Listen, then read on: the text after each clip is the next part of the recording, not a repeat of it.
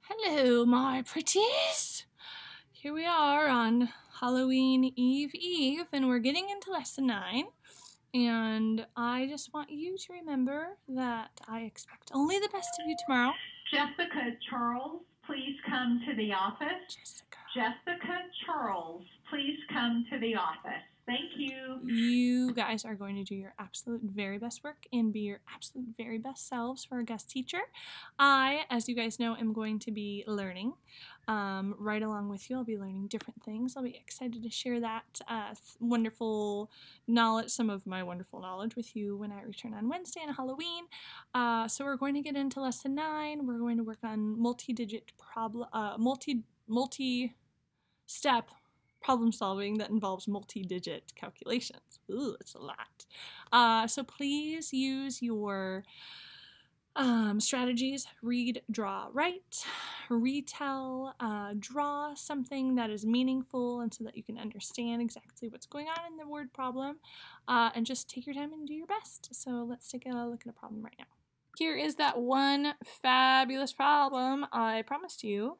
And we are in L9, lesson 9 on 10, 29, 18.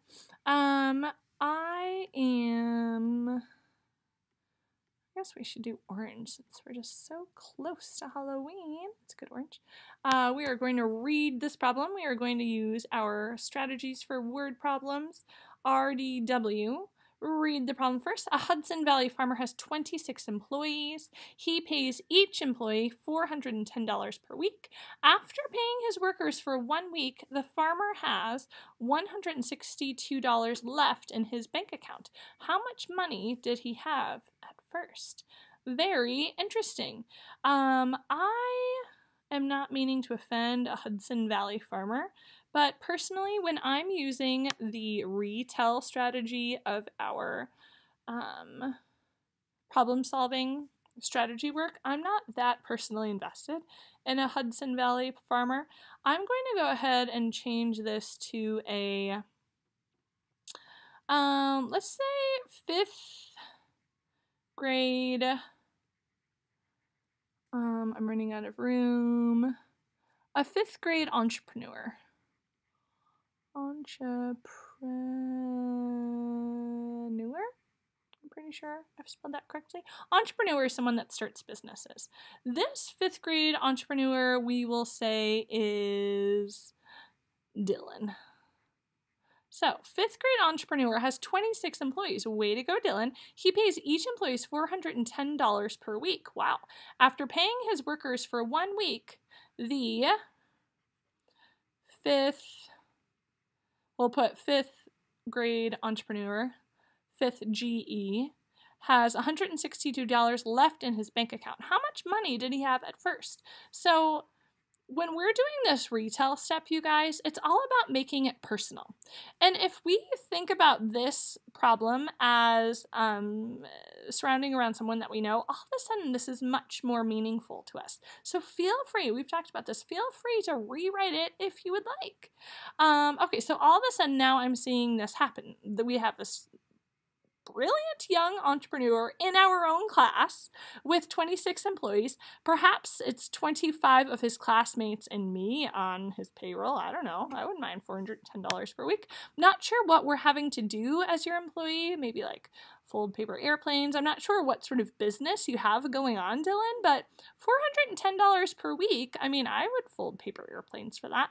We'll have to talk more about that. Okay, so he has 26 employees. Let's go ahead and continue this retell step by writing down what we know. He has 26 employees, and I'll just go ahead and insert myself, we are getting, I meant for this to be like a fancy arrow. We are getting $410 per week. Okay, so now let's figure out what is he paying as far as the salary goes weekly. So it's 26 copies of 410. In order to determine what he's paying out, weekly, we need to make 46 copies of 410. Well, we've been working really hard on that, so I feel completely comfortable with the fact that you guys can attack this problem. It's 410 times 26. Make sure your place values are lined up. We're going to multiply 6 into 0, 1, and 4, and then we're going to multiply 20 into 0, 1, and 4. So 6 times 0 is 0, 6 times 1 is 6, 6 times 4 is 24. Second line, this is in our tens place value. So we are looking at a 20. We know it's going to end in a 0 because it's a 20. 20 times 0, well, actually it's just a double 0.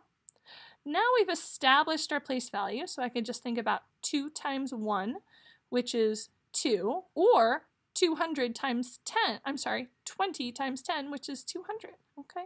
Now we're going to look at, actually, I forgot to cross this out. Once we're finished with our first row, go ahead and cross out your ones because we're done. And it's important, as you guys, as we saw today, multiplying larger and larger numbers, it's really important to stay organized here. Okay, so now we're looking at 2 times 4, which is 8, beautiful. We have 2 partial products, we need to add those up, 0, 6 plus 0 is 6, 4 plus 2 is 6, and then 2 plus 8 is 10. Okay, so in 1 week, Dylan is paying his 26 employees $10,660. That is not the question, though. The question is, how much money did he have at first? So he paid us all, his employees, $10,660, but he had $162 left in his account after he paid us all our hard-earned money for making those paper airplanes. So he paid out $10,660.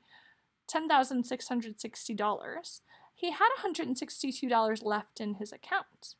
So in order to find out what he had in his account at first when he started, we're going to add $162 to the $10,660. Again, he paid this out.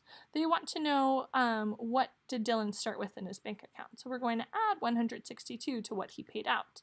And as it so happens, we are expert adders at this point. We've been really working hard at this. So we have 0 plus 2 is 2, 6 plus 6 is 12, bring our 1 over.